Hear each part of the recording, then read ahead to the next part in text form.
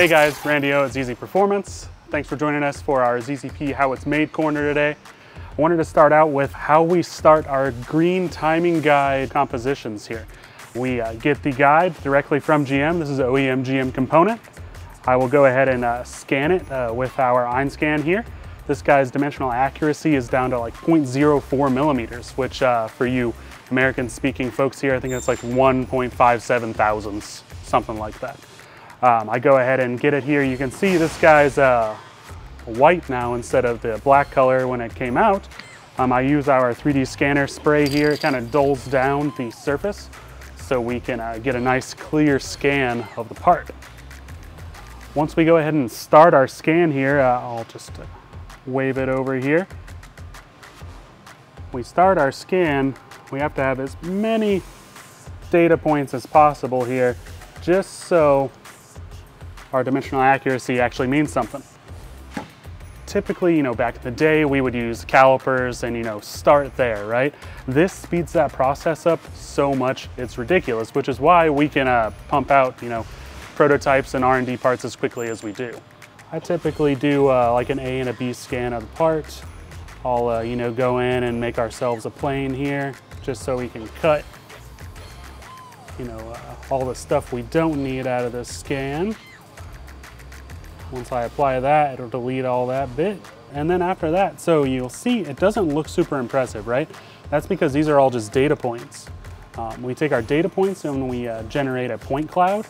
That's effectively connecting all of those triangles together to make a solid surface.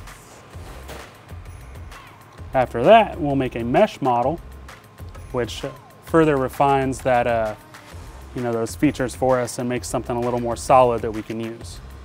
You can see a couple little holes here and there just because it's kind of hard to get the light to bounce off the inside of pockets. But I'll go in and fill those in manually and put the two models together to make two halves of one whole.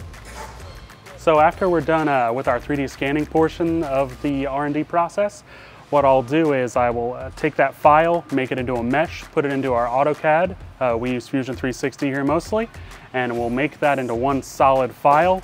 And I will hand it over to Ryan to get it on the printer so we can print it out in prototype test. All right, guys, Ryan D here. So the next step in our R&D process is actually the 3D printing process. After Randy, Tim, or the others truly just get the file set up how they want it, get it perfect for what they're looking for, at that point, I'll then get the file to then set up in one of our 3D printers.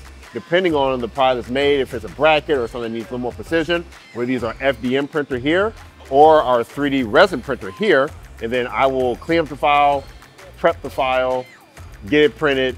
From there, after a little bit of time passes, I'll then get the actual finished product out, clean it up, and then hand out to the next process. The next step after me, it actually gets test fitted either on an engine or wherever it's going, the side of a car. And then after that, it gets greenlit for production or a reprint. And then we'll continue on the process, and hopefully if it's greenlit for production, we pass right on to Steve. Hey guys, Steve over at ZZPerformance. So the next step here after Randy's done 3D scanning and test fitting the guide is we order up the magic green material here, and we go ahead and stick it in the old HASS here. Make the first prototype, and then we'll go test fit it in the car, put some test miles on it and all that jazz, and then we'll go ahead and run production, which will look like this when we're done here. We do a quick final QC inspection, some deburring, and then we box them up and send them out to you guys. While we're on the topic of our magic green plastic here, our original green plastic material usage was on our supercharger couplers for the 3800 and Ecotec platform. We've been making these for longer than I've worked here, so a long time. We got those actually running right now in our lathe here.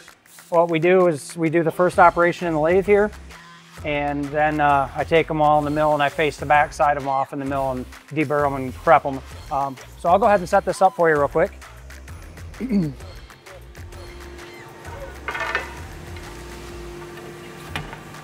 Just load the material in. We got a bar puller on our lathe so it makes short work out of it.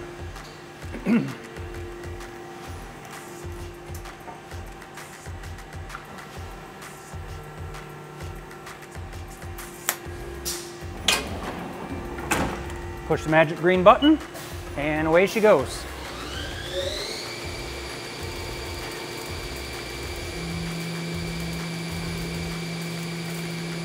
We turn these nice long sticks of this green material into op 1 of the couplers. Just kind of puts the profile on the first side and then cuts it off. And then we come over here to our mill and we put them in these fitted jaws here and basically do the same profile on the other side and put our logo and stuff on it.